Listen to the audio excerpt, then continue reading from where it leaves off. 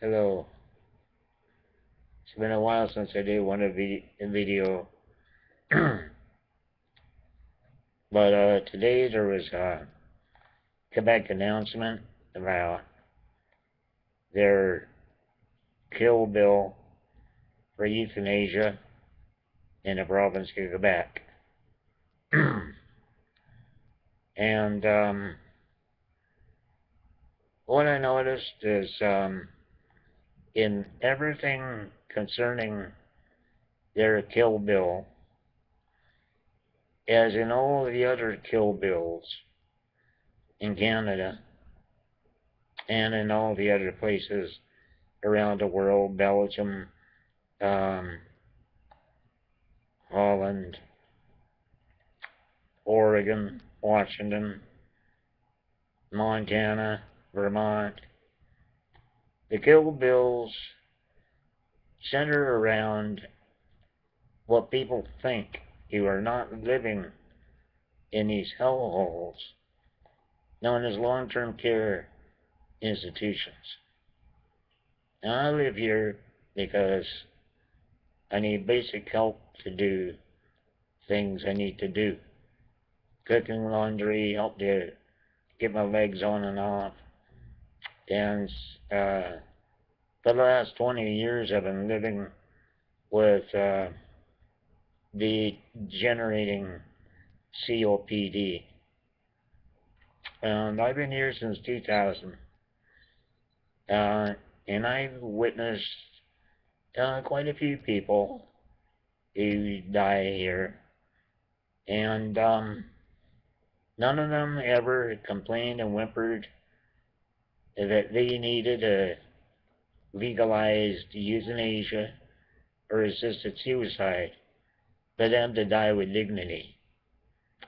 This little play with these upstarts of egos, they have played the word dignity in this Quebec dying with dignity law.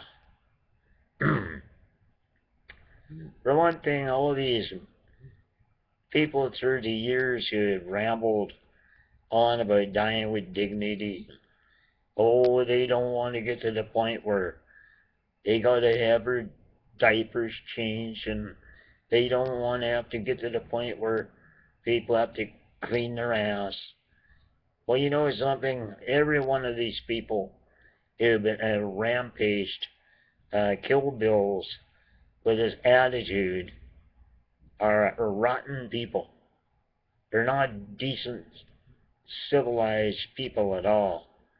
They're arrogant, they're selfish, and they've lived selfish lives. And I've followed Sue Rodriguez and this guy that was in the Suicide Jurors movie documentary a few years ago.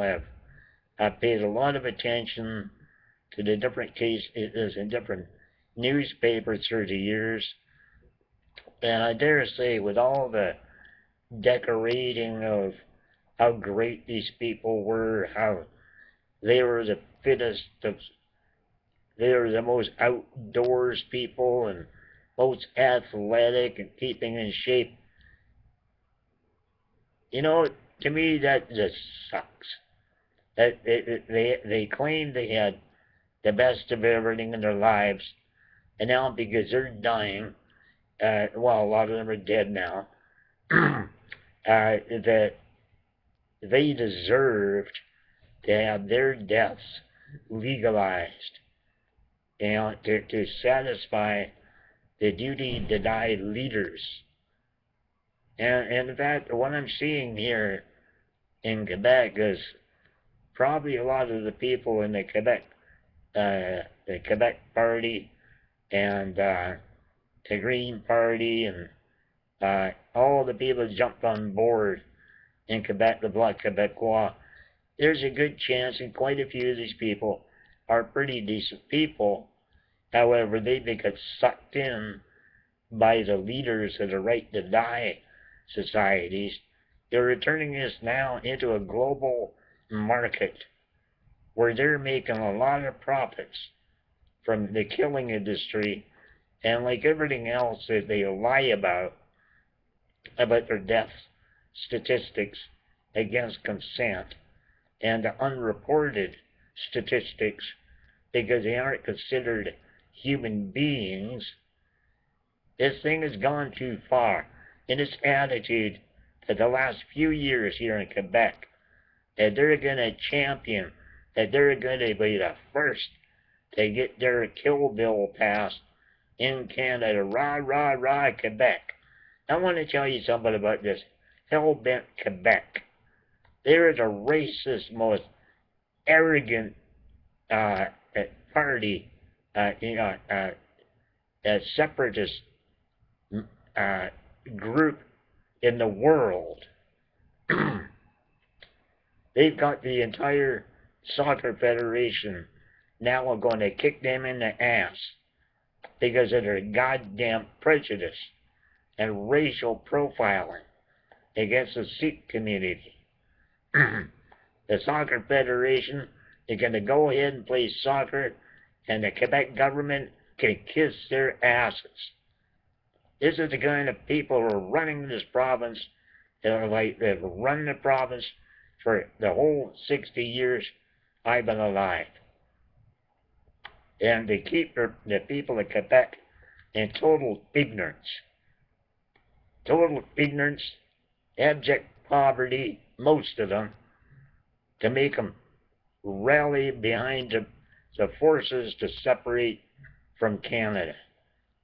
I'll tell you what, it's going to be a rotten day that if the separatist situation takes hold. You talk about bloodbath, Quebec is going to be the bloodbath of the U.S. and Canada. And to allow these people to lie through their teeth what they've done throughout the last 3 years, the 2010-2011 campaign, they had the so-called Senate Committee on Dying Without Dignity. It was just, it's a criminal thing that they did.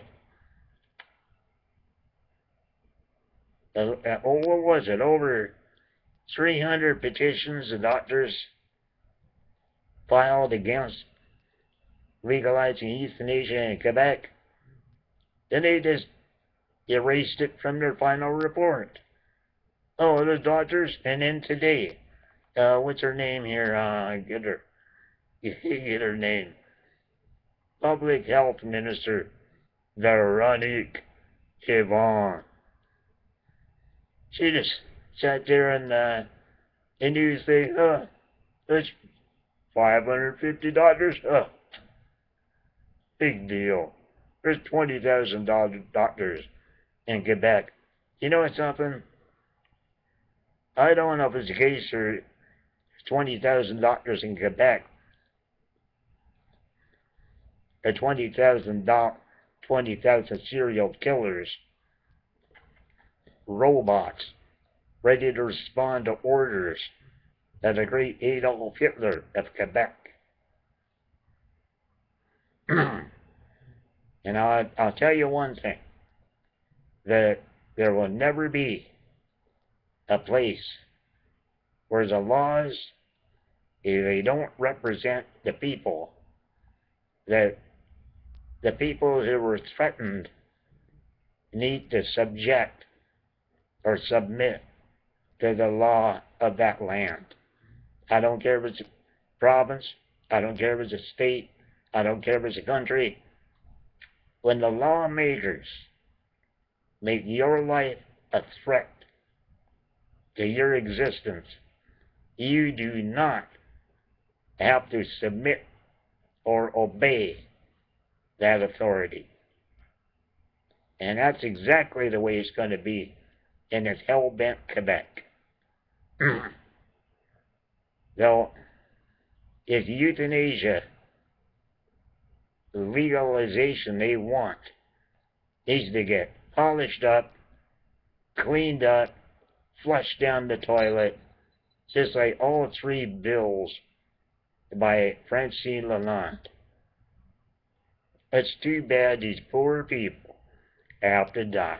Everybody dies. I'm going to die. You're going to die. And did you notice that in all these rah cases, the Barbara Walter, or whatever her name case was in BC, she died. She died of natural causes before her law was passed. Why don't people get their heads out of their asses and wake up? Most people do not die the way they were scared into thinking they were going to die by the right to die societies. These right to die societies in this Royal Society of Canada are populated by lying, psychopathic serial killers that are something about their fascination for death. In Belgium right now, they want to make the conversation of end of life right down at the elementary school level. You know, when little kids are born and growing up, they need to have the right to grow up, have fun, and live their life. Not be absolutely brainwashed into these scare tactics about how the end of life is going to be. Oh, you're going to suffer. Oh, you're going to suffer years of your life in pain. Oh. And I'll tell you one thing, too. There is not a one of these goddamn politicians or these big shot experts that come out of all these university departments so full of shit who have any idea of what it likes to feel when people are on the edge of tipping over. And I've been in that situation 4 times since 1993. And I don't think there's a goddamn thing that these upstarts, that these university departments can tell me about end of life and about dying. Not a single one of them. I think it's time the people in Quebec and the people across the country get their heads out of their asses and stop believing these bloody opinion polls that where they get to rambling out there. Oh, look at this, we got 70 to 80% of the people in the country want to legalize euthanasia and assisted suicide. Whoa, yeah, we're on a roll now, we're going to make money. That's really what it's all about. It's about finding a way to generate a lot of profit, and they must be making a lot of profit from it, as much as they might deny how much they're making from it, because their campaigns are pumping a lot more money to control the media, what people think, than the Euthanasia Prevention Coalition is able to afford. So there's money being made by killing people off. And in Belgium, 80% of the people are being killed off. It has nothing to do with whether they asked for it, whether they went through all the criteria necessary according to their law. They don't give a shit about the laws they write. Why don't people pull their heads out of their ass and wake up to reality? Everywhere they have gotten their campaigns and got people so sucked into believing that these people care about you, they don't give a shit about the laws they write. in Oregon a few years ago when they started sending these people who were on cancer treatments notices in the mail, hey, you know what? You can't prove you're going to be alive in 5 years. Screw you. We'll give you the euthanasia drugs, and we'll just say you had assisted suicide. It wasn't assisted at all. They were murdered. And these dirt bags, they run the Hemlock Society. They're the ones put in charge of the healthcare system in Oregon. You want to obey laws like that? You know? So I think things, I don't know, if I was in shape and I had somebody go around the country with me, I would do a speech circuit, I'll tell you that. I wouldn't need bloody notes.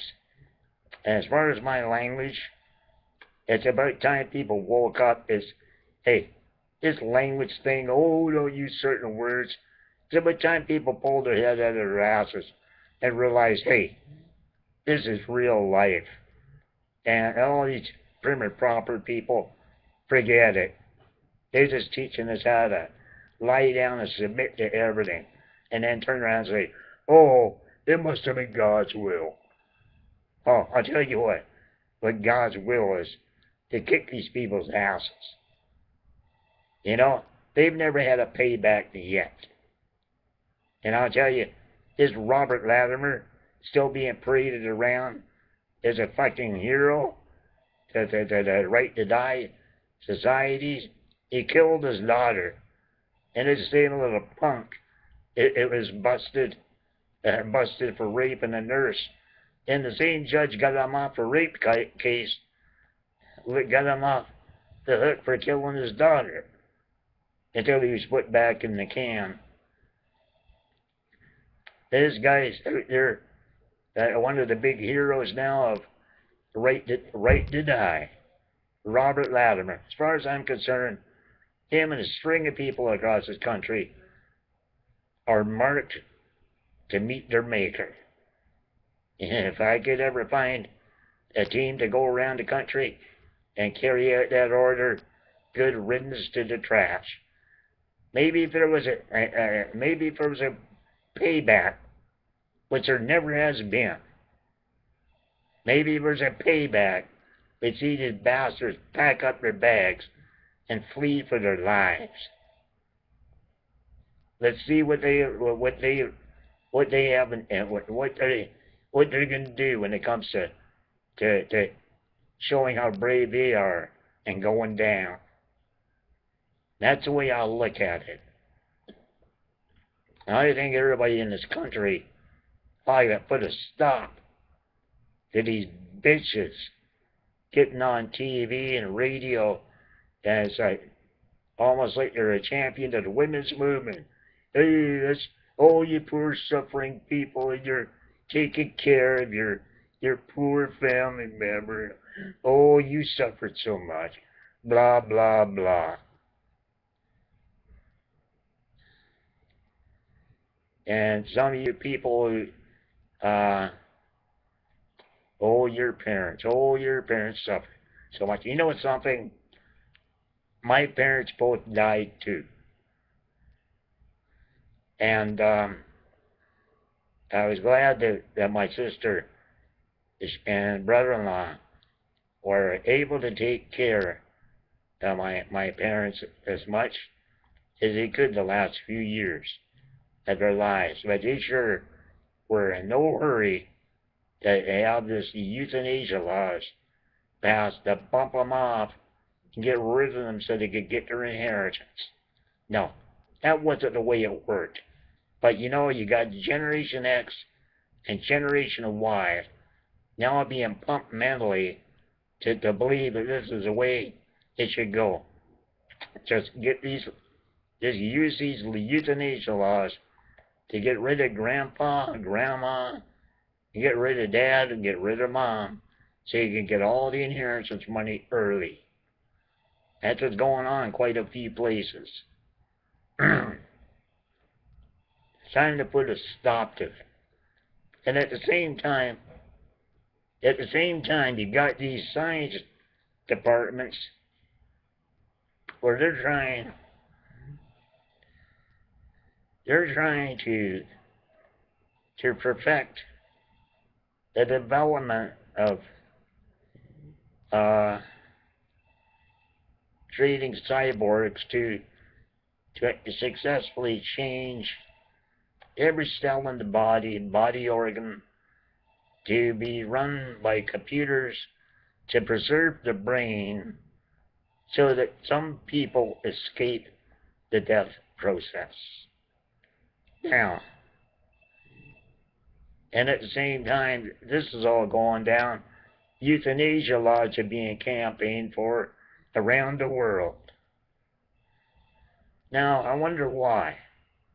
At the same time, the military is ramping up and massacring populations and telling everybody in the news around the world, oh, let us tell you who is really the bad guy. We're the good guys. And those guys over there, oh, they're terrorists. Bullshit. So they got this big thing where they got to kill off as many people in the world as they can by warfare and euthanasia to allow a minority of scum, elite, to live and use all the technology to create cyborgs and to turn themselves into eternal human beings. I think technology is being really used to screw the entire world over and to put time limits on people a few morons at the top think should not be alive, and those few who they think should live forever.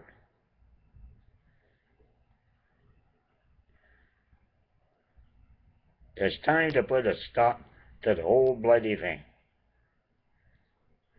And these people in Quebec City can go screw themselves before they die. As soon as they all drop dead, the better. I hope I outlive them. That includes for Jeffrey Kelly and everybody who was a part of that Senate commission. I hope I outlive all you bastards and bitches. I've had enough.